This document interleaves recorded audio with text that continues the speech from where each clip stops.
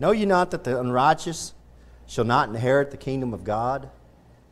Be not deceived, neither fornicators, nor idolaters, nor adulterers, nor effeminate. Now, effeminate is somebody like a man walking around acting like he's a woman. When I was growing up, we used to say he's got a lot of sugar in the tank. Nor abusers of themselves with mankind, and that's what we'd call homosexuality. Nor thieves, nor covetous, nor drunkards, nor revilers, nor extortioners shall inherit the kingdom of God. Which is a lot of us in here, amen. A lot of us were any of that. You can just pick something out of that list. Verse 11, and such were some of you, but ye are washed, but ye are sanctified, but ye are justified in the name of the Lord Jesus and by the Spirit of our God. Praise the Lord for verse 11, because we are washed, we are sanctified, we are justified. Most of us in here understand what it means to be washed. Praise the Lord for that. We're washed in the precious Lamb, the blood of the Lamb. We're washed in the precious blood of Jesus Christ. Now the word sanctified means to be set apart for a purpose. You're set apart, you're holy now, and you're set apart for a purpose. But I want to focus this morning on the word, but ye are justified in the name of the Lord Jesus and by the Spirit of our God. I want to preach this morning on what does it mean to be justified, and more importantly, how can I get it?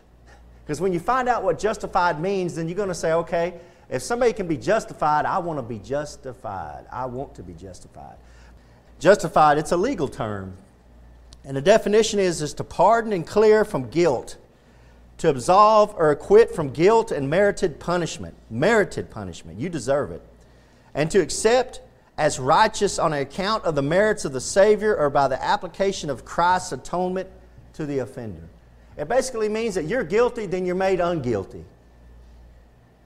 Justification is actually the imputation of Christ's righteousness. Of Christ's righteousness. The sinner is charged with Christ's righteousness, and our sins are put onto Jesus Christ.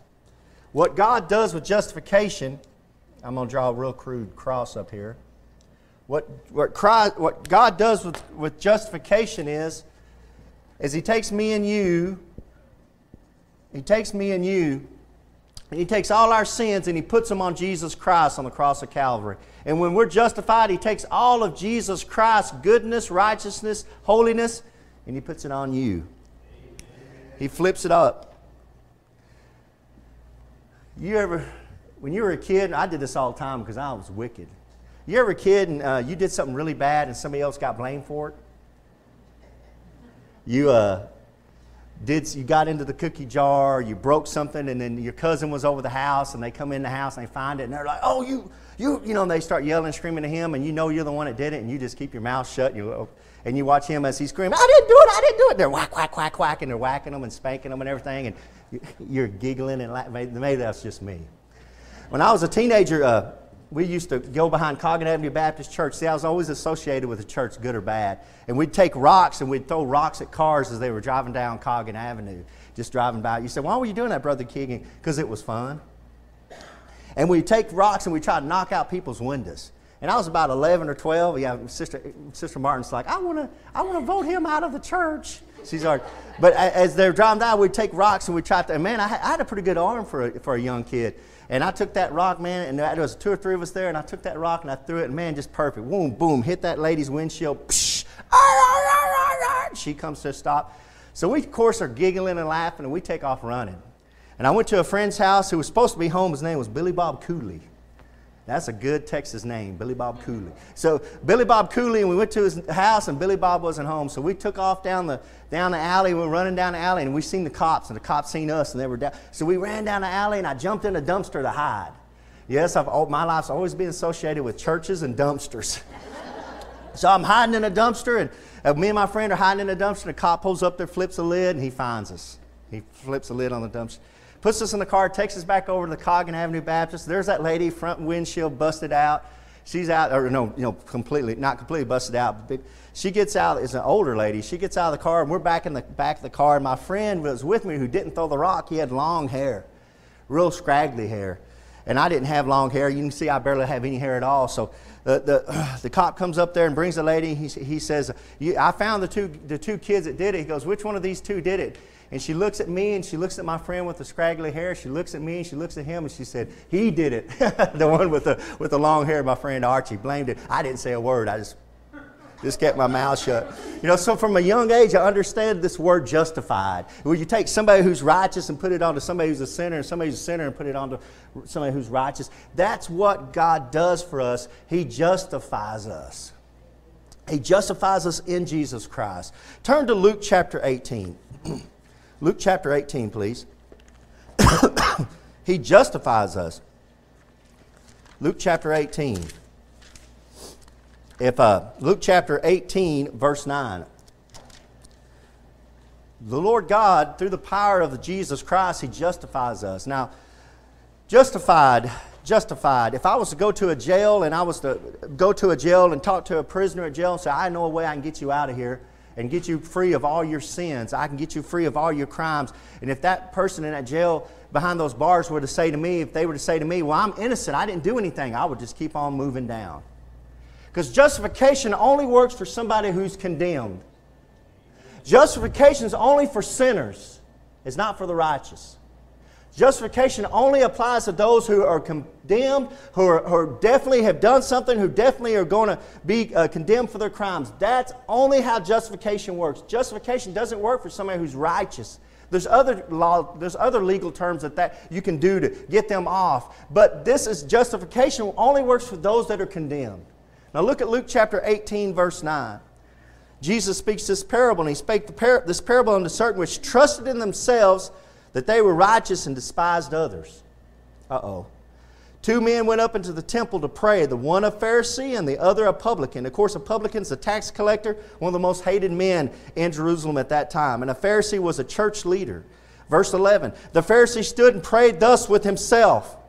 He's praying with himself. In other words, he's not even praying to God. It's not even getting above his head. He prays with himself. God, I thank Thee that I am not as other men are, extortioners, unjust, adulterers, or even as this publican. I fast twice in the week. I give tithes of all that I possess. See, it's all about I, me. It's not about anybody. You know, he won't admit that he's done anything wrong. Verse 13, and the publican, standing afar off. See, he wasn't even worthy to come up to the temple. He didn't think he was worthy enough to even come up to the temple. It says he was standing afar off. Look, would not lift up as so much as his eyes unto heaven. That's why we pray with our head down, guys. But smote upon his breast, saying, God, be merciful to me, a sinner. He knows he's a sinner. He knows he's condemned. He knows he's not worthy even to stand in God's presence. And he cries out to God. He says, God, be merciful to me. I'm a sinner. I've done things that are wrong. Verse 14, Jesus says, not me, Jesus says, I tell you, this man, the one that's crying out, went down to his house justified rather than the other. For every one that exalteth himself shall be abased, and he that humbleth himself shall be exalted. Justification only works for those that are willing to admit that they're condemned. I've got some bad news for you. If you don't know Jesus Christ as your Lord and Savior, you're condemned already. Same person, Jesus Christ, he says this in Nicodemus, he that believeth on Him, on Jesus, is not condemned. But he that believeth not is condemned already. He's condemned already. Why? Because he hath not believed in the name of the only begotten Son of God. So you're either walking around in this world, you're either condemned or not condemned. You're either walking around as a sinner or as somebody who's justified in the sight of God's eyes. You're either going to hell or you're going to heaven. It's black and white. There's no gray areas. There's no purgatory. You can't find this stuff in the Bible. It's either black or white. You're either condemned or not condemned. That's what I just read it to you. If you believe on Jesus Christ, you're not condemned. You're justified. But if you do not believe, you're condemned already. You're a walking dead man. So for justification to work in your life, you must be a sinner. You must be condemned. And some of the world doesn't understand that they're condemned. They think, well, I'm all right. I'm going to get by. I'm not like he is. Just like the publican. I'm not like he is. He's an adulterer and an extortioner. And you know what? That publican probably was all those things. He probably was an adulterer and an extortioner. He probably was a thief. He was all those things. But that publican was willing to admit it and get down on his knees and beg the only one who could forgive him, God, and say, forgive me. Be merciful to me. I'm a sinner. Amen. And that's how you have to come to Jesus Christ. You must come to Jesus Christ and say, I'm no good. And I'm condemned and I deserve to go to hell. Will you forgive me? Will you let me out? And he said he would. He justifies you. There was a governor back in the 20s for Texas named Neff, N-E-F-F. And he was preaching in the prisons. He was basically talking in the prisons, and he was talking to the convicts, and he says, when he got done, he said, I'll listen to anybody who wants me to listen to them, and we'll go over to a private place, and I'll listen to everything you got to say, and I won't hold it against you. If you have anything you want to say, I'm here to listen to you. And a big line of them got in line. Most of them lifetimers, they said. And he said, one after another, these men came in, and they were telling him how they were unjustly accused, and how they were convicted by wrongful doings, and that they weren't innocent. And he had all these men come by, and he said he had one man come by, and he comes in there and he says, Governor, I'm guilty. And I did exactly what they said I did, but I think I've served my time, and I want to come out of here, and I want to be a good citizen. I think I could really do something for the state of Texas and for my community. Guess which one he pardoned? That one. He pardoned that one. Because he knew there's a guy that admits who he is and who he's not, and he says he thinks he can do something. That's what Jesus wants to hear from us. So justification only works when you're a sinner and you're condemned. And you're a sinner and you're condemned without Jesus Christ. That's the bad news. But the good news is that Jesus Christ can get you justified. And that's what we want, is to be justified. So justification is a three-step process. And I want to show you this morning. Turn to Romans chapter 3. I'm going to show you this morning. Oh, no, actually, before you do all that, let me show you Galatians chapter 2. Turn to Galatians chapter 2. Pardon me. Turn to Galatians chapter 2, because I want to show you one more thing about justification before we move on. It's very important. So justification is for condemned sinners that are not righteous, that they're sinners. But the next thing I want to show you is about justification. I want to show you that you cannot work or earn justification. To be justified is something you cannot work or earn it. Turn to Galatians chapter 2, verse 16. To be justified is something you can't earn and you can't work for it. A lot of I've seen preachers do this, and it's pretty good. To understand what justification is to say, like, it's just if I'd never sinned. God looks at you when you're justified, just if I'd never sinned. You're just like Jesus Christ. And Jesus Christ gets to be just like you, a sinner, condemned. And all that takes place at the cross of Calvary. And we'll get into that in a couple of minutes. Galatians chapter 2, verse 16. But first, about justification, one last thing you need to know is you can't earn it, you can't work for it. Verse 16. Knowing that a man is not justified by the works of the law. It's pretty plain. Guys, you can't get around these verses. You can't work your way to be justified. You can't work your way into heaven. We were talking about that this morning in Sunday school. Knowing that a man is not justified by the works of the law, but by the faith of Jesus Christ. Amen. Even we have believed in Jesus Christ. He that believeth on me is not condemned. You're justified. He that believeth not is condemned already. But it's not a work. You're not going to work, and you're not going to earn this. It's not something you can work for. You can't earn it. But by the faith of Jesus Christ, even we have believed in Jesus Christ, that we might be justified by the faith of Christ. If you're going to heaven, you're going to heaven by the faith of Jesus Christ. If you're justified by the faith of Jesus Christ. If it's going to be just if you'd never sinned, it's going to be by Jesus Christ. Man, people, they get me, man. I was talking to a guy yesterday, and this young kid was talking to me. He says, I'm an agnostic, and he was talking about Buddha, and he was talking about Muslim and Muhammad, and I was trying to tell him, they've done nothing. You don't understand. Your condition is not like, oh, I know there's a God. God says you're a fool if you don't know that. The Bible says you're a fool if you deny that there's a God. Even a kid understands that there's a God. That's not the issue. The issue is, do you know you're a sinner? The issue is you need to know you are a sinner and you're condemned already. The issue in every person's life is that they are going to hell without Jesus Christ. They are going to hell, and what Jesus Christ makes him so special is he died on that cross to justify you, to save you, to cleanse you, to wash you, to sanctify. All these things that Jesus Christ did for you at the cross, that's something that Buddha and Muhammad or any kind of religion could do for you. That's what separates him out. And people don't get that. They think religion is something where, oh, I want to get to talk to God. God don't want to talk to you. You're a sinner.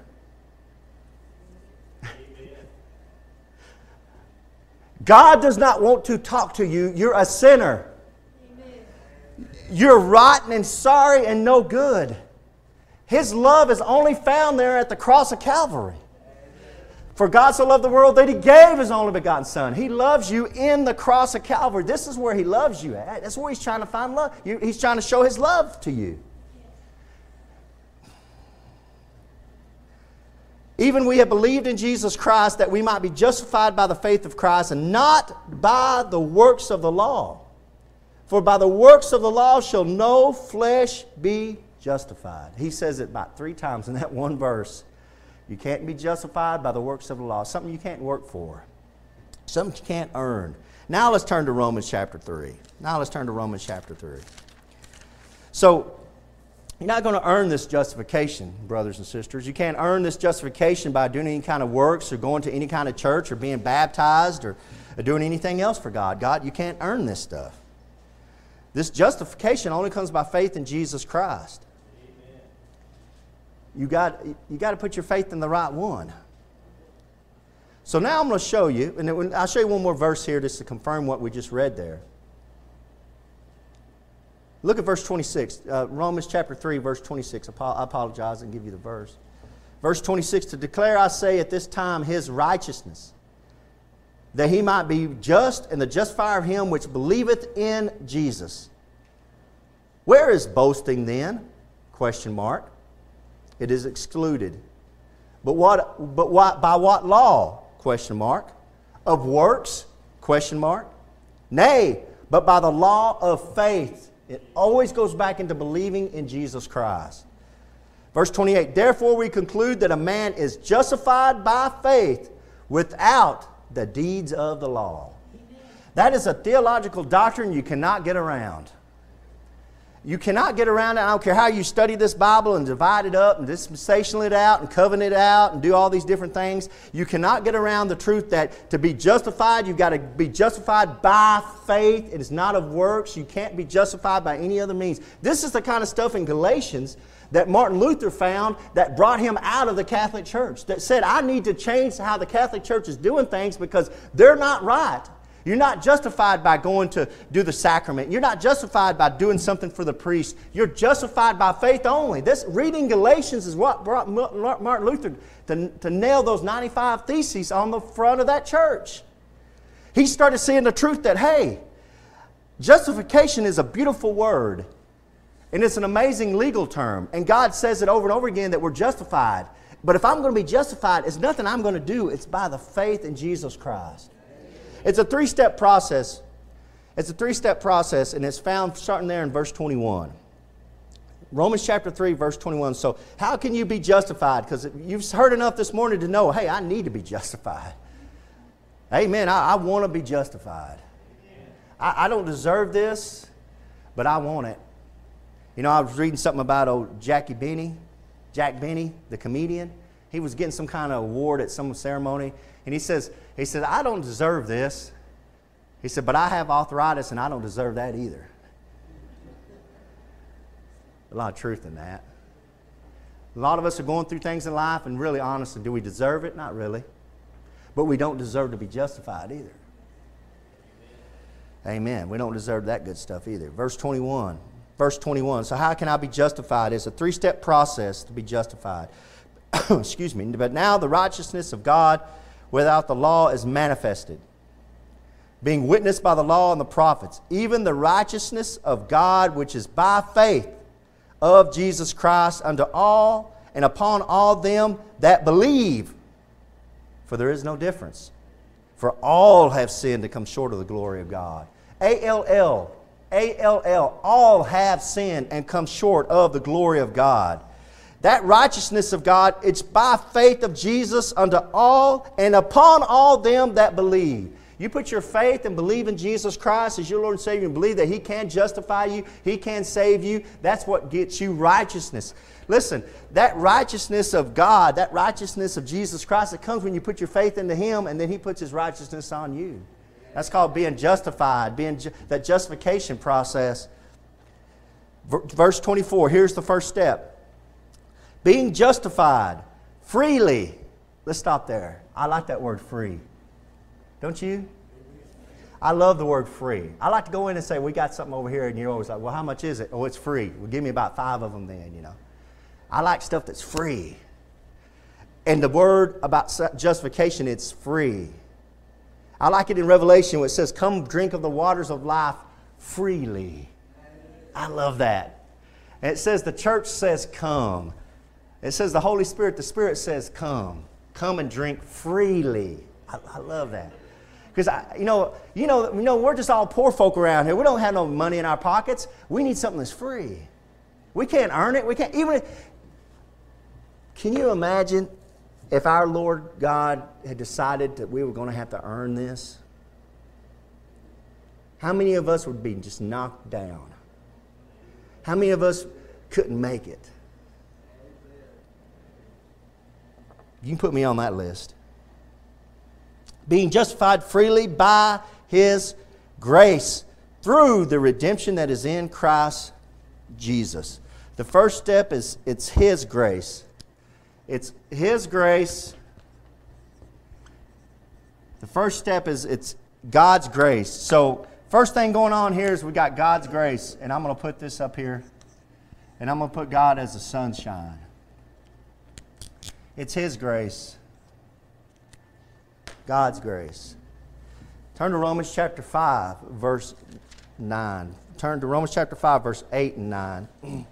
Look at the second step to justification. There's a 3-step process to being justified. The first step is God's got to give you this grace. You're justified by His grace. It's God's grace. It's not your grace. It's not coming from anybody else, guys. It's coming from the Lord God, Father, Jesus Christ. The Bible says in John chapter 1 that the law, that Moses brought the law and the prophets, but that truth and grace came by Jesus Christ. Jesus Christ said, I am the way, the truth, and the life. It's all the truth and the grace comes by Jesus Christ. Jesus Christ is grace with a capital G.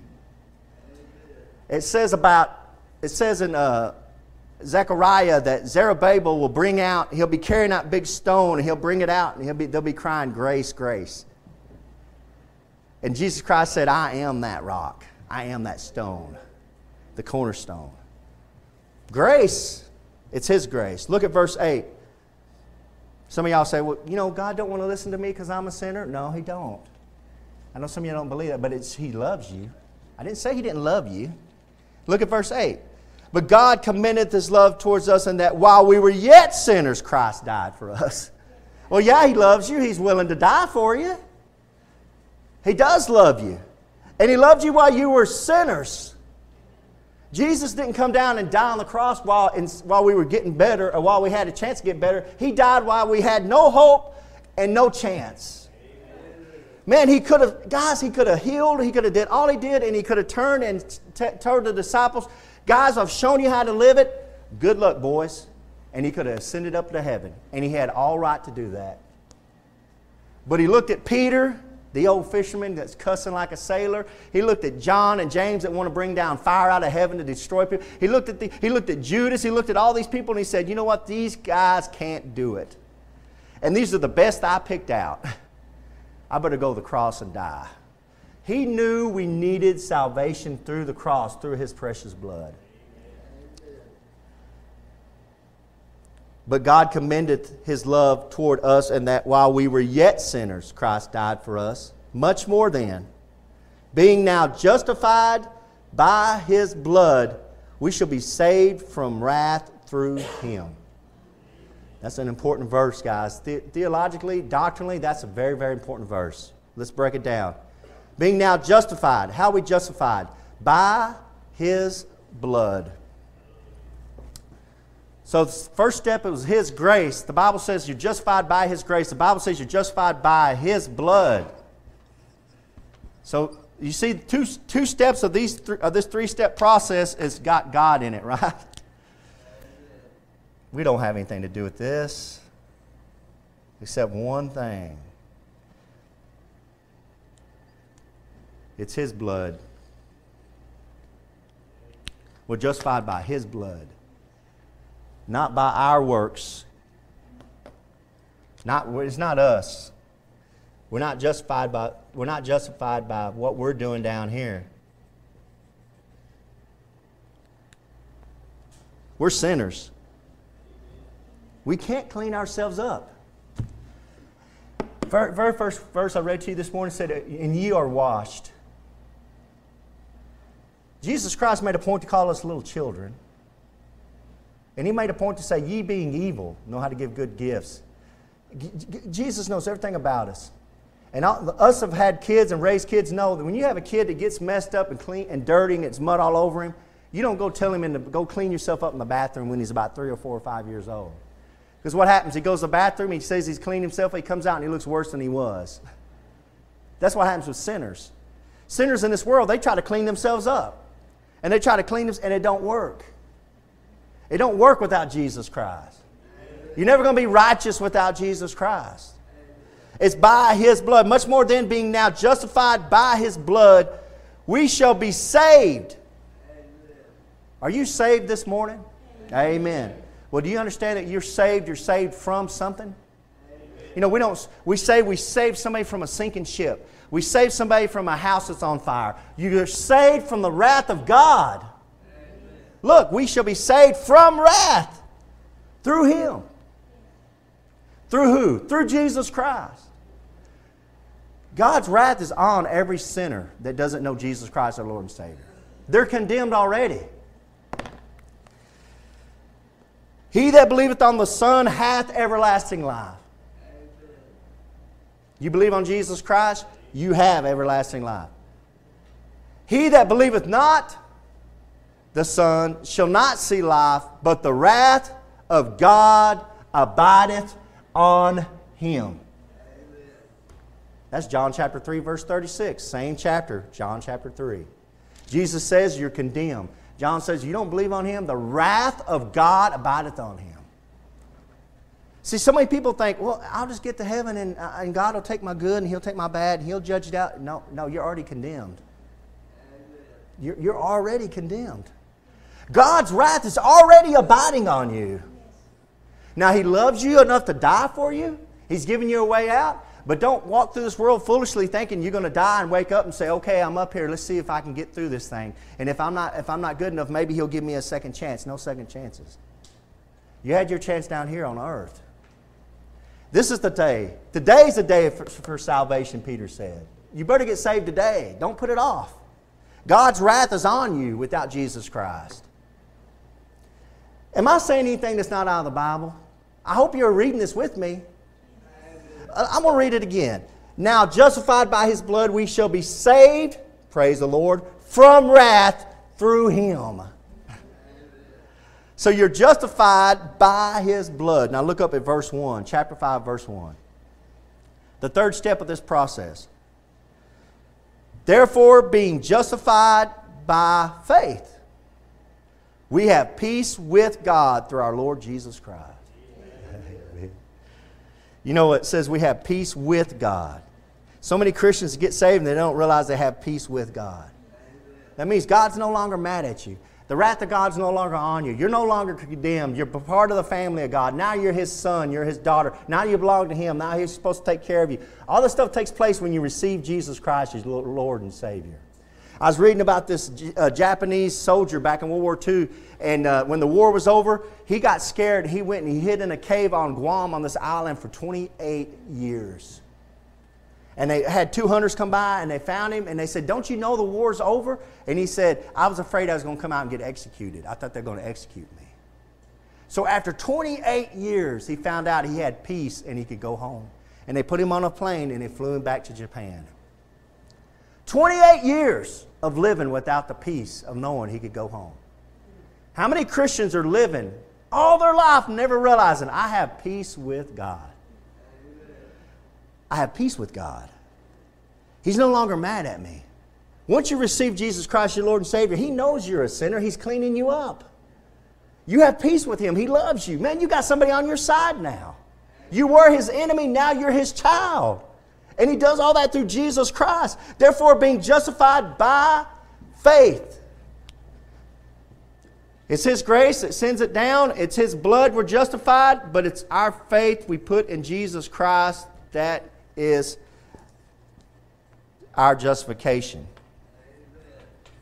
You got to put your faith in Jesus Christ. You do not want to put your faith.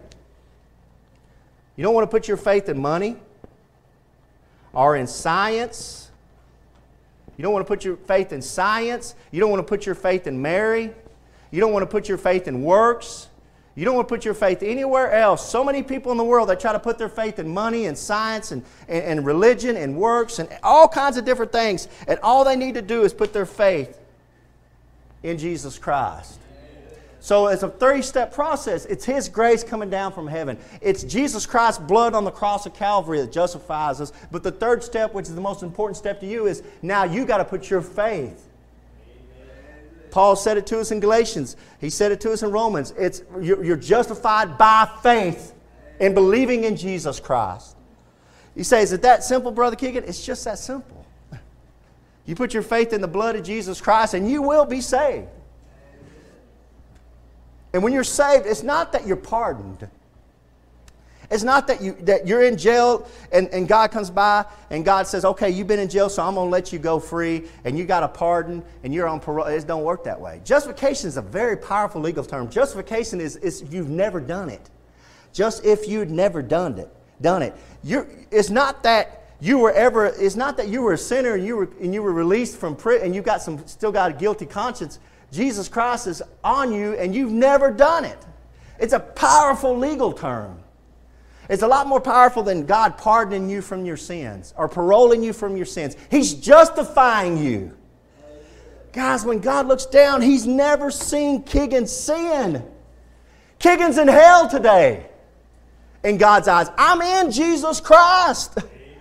And God looks down and He sees the blood of Jesus Christ. God doesn't look down and see me anymore. He sees Jesus Christ in me.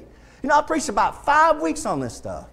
When I received Jesus Christ as my Lord and Savior, the Holy Spirit came in and I became a new creature in Jesus Christ. It's all about Jesus Christ. I'm in Jesus Christ. I'm under the blood of Jesus Christ. It's like in the Pharaoh and the story of Pharaoh and Moses. When they got in the door, the blood was put on. You're in the door, man. The blood's there. They don't know what's behind that door. If you were a harlot, if you were a murderer, adulterer, a child molester, you just got in the door and the angel seen the blood and he passed over. If you're any of those things, if you get under the blood of Jesus Christ, it passes over. God says you're justified because you simply put your faith in Jesus Christ. It's a powerful legal term, guys, and if you look at it, therefore being justified by faith, verse 9, justified by His blood, we shall be saved from wrath through Him. There's nothing complicated. God doesn't want it complicated. God doesn't want man putting his 2 cents into it. God wants us to keep our dirty fingers off of it. It's all about Him. Why? Because when we get to heaven, it's going to be all about Him. It's not about you and what you did and how you did it. It's because of Him I'm up here. It's because of Jesus Christ. It's because He shed His blood. He's willing to die for me. See, it's all about Him. Look at Romans chapter 10 real quick. We're seeing Romans chapter 10. And I'm getting close to closing. Romans chapter 10. A lot of us don't understand Romans chapter 10, verse 9. A lot of us don't understand this because it's like what we see in nature. We see the caterpillar. We don't see the butterfly. We see the caterpillar, but we don't see the butterfly. And God says, you see that caterpillar? Yeah, that's not a caterpillar, that's a butterfly. You said, no, that's a caterpillar. No, it's a butterfly. God doesn't see, God, we see what we are today, God sees what we're going to be. See, justification is a process of God taking somebody who's ungodly and making us righteous even though we're still ungodly. He takes a caterpillar and says, I'm going to make you a butterfly, even though you're still a caterpillar.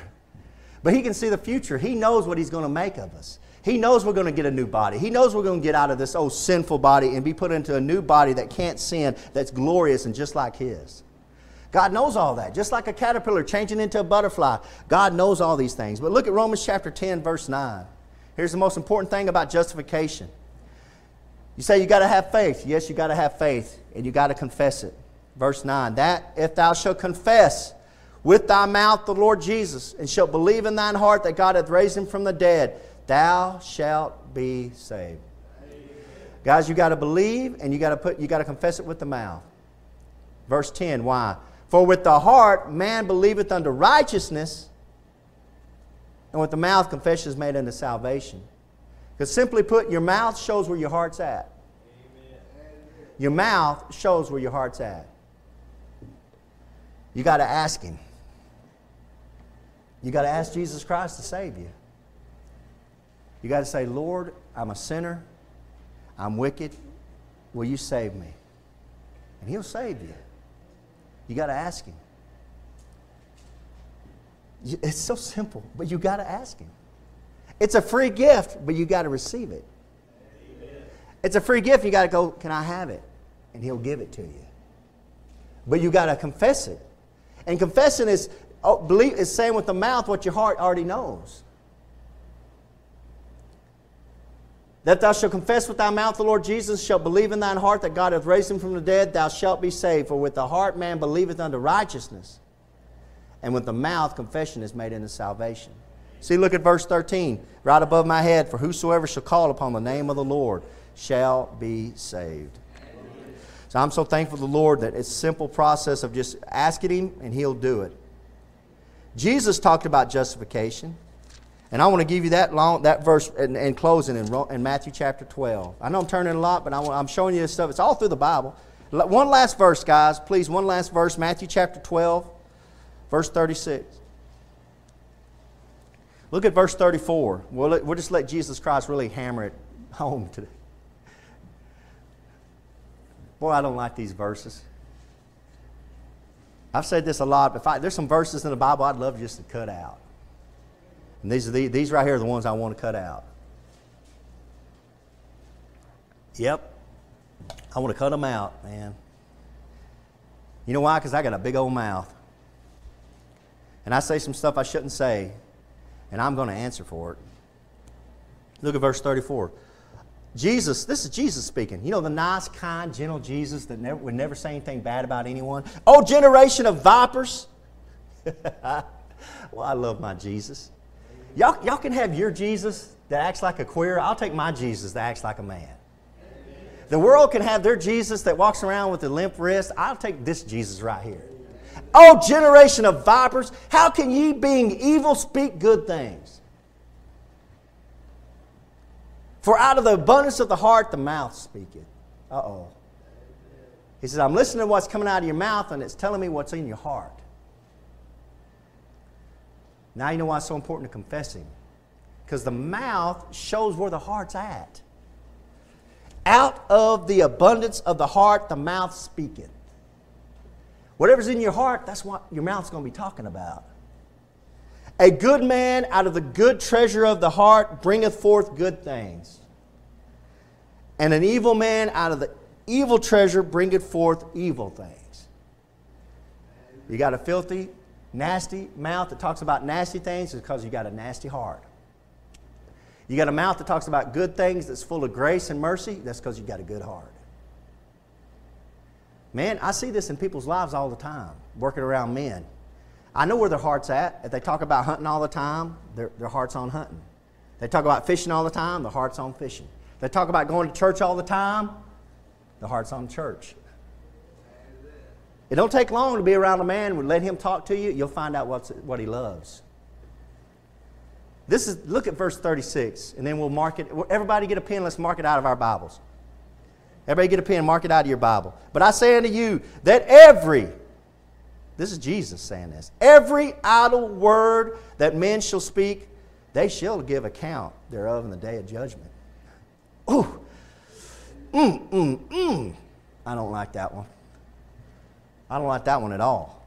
But we could burn every Bible and it's not going to change. God's word is forever.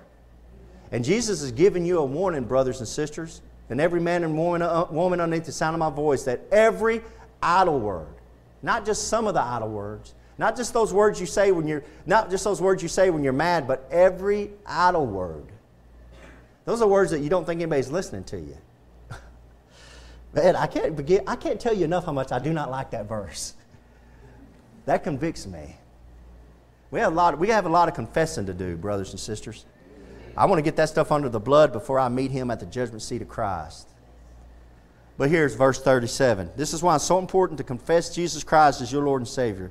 For by thy words thou shalt be justified, and by thy words thou shalt be condemned. It's all about your words. In the end, it's all about your words. God's going to bring you up.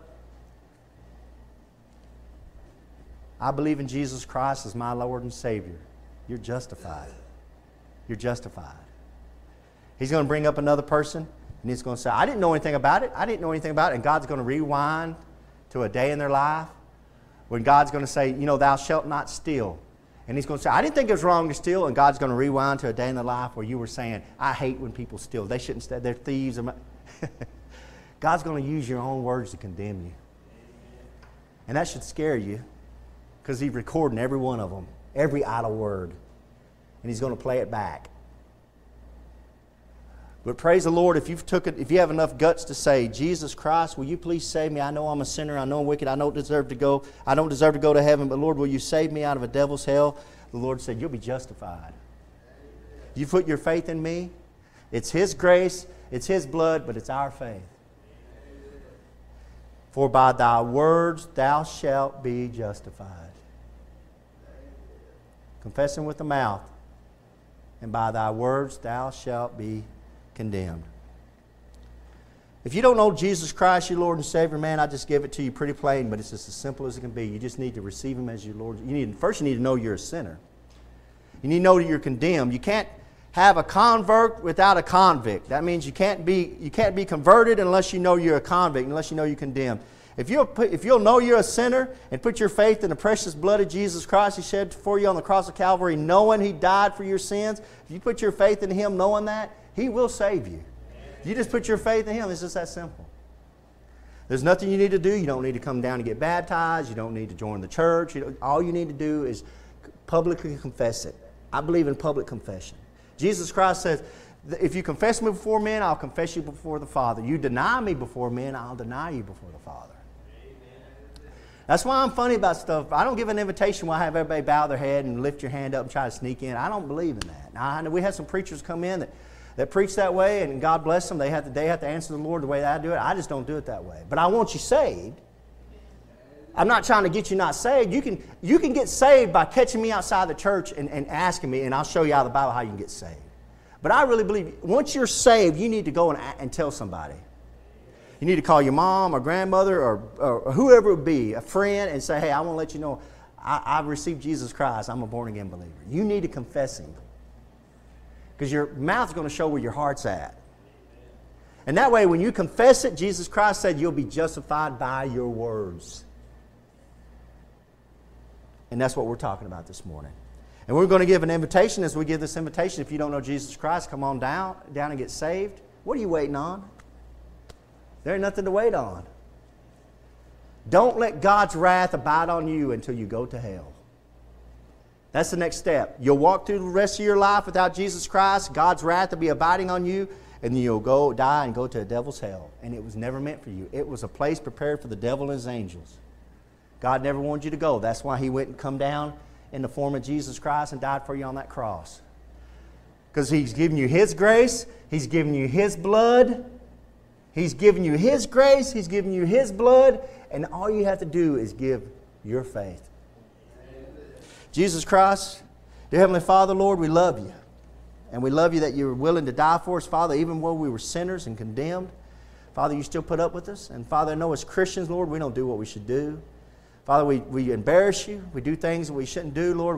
We say things we shouldn't say, Lord. We think things we shouldn't think. And Father, I just ask you to forgive us, Father, and know that we're still just caterpillars waiting to be turned into butterflies, Lord.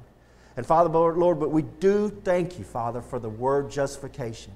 We thank you for the word justified. We thank you that you've took us and put all our sins and put them on Jesus Christ, and took Jesus Christ and put all His goodness and holiness and righteousness and put it on us, Lord. We don't know why you would want to do that. We don't know what would bring you to do that, Lord. We can only know, Lord, that it has to be your love and grace that would have you do that for us, because we don't deserve it.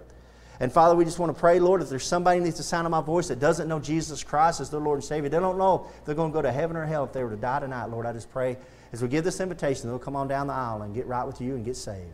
And I'm praying all this in the name of Jesus Christ. Amen. Hello, friends. This is Pastor Keegan Hall of Indian Gap Baptist Church of Indian Gap, Texas. If you'd like to contact us, you can do it at IndianGapBaptist.com. On the internet, it's IndianGapBaptist.com. But I have a question for you.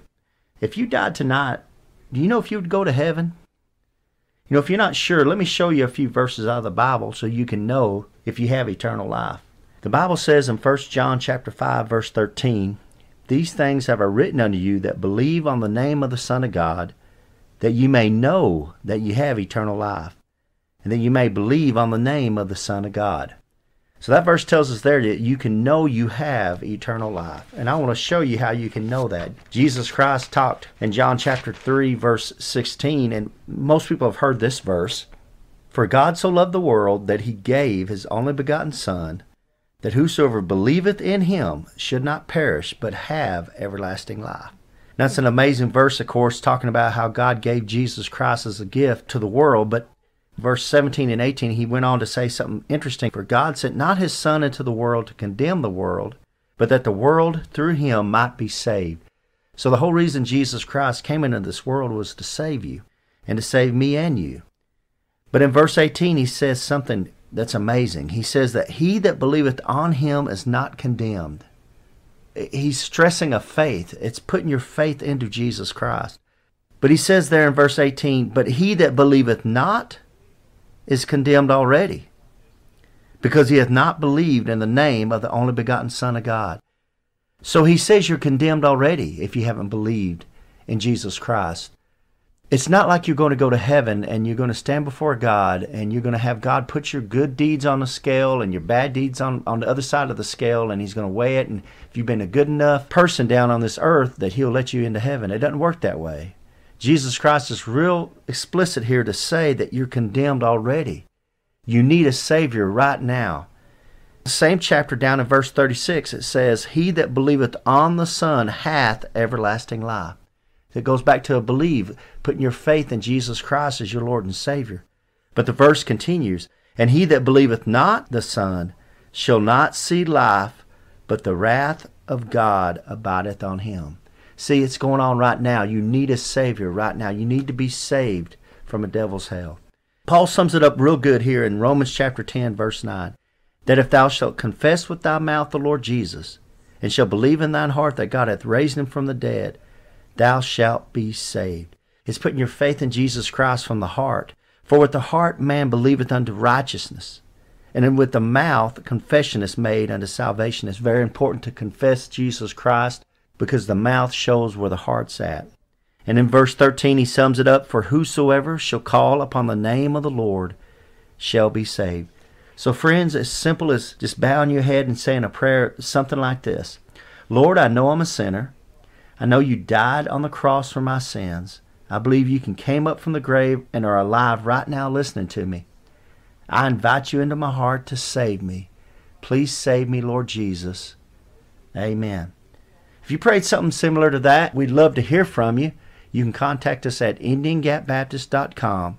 And God bless you, and until next time. Casting all your care upon Him.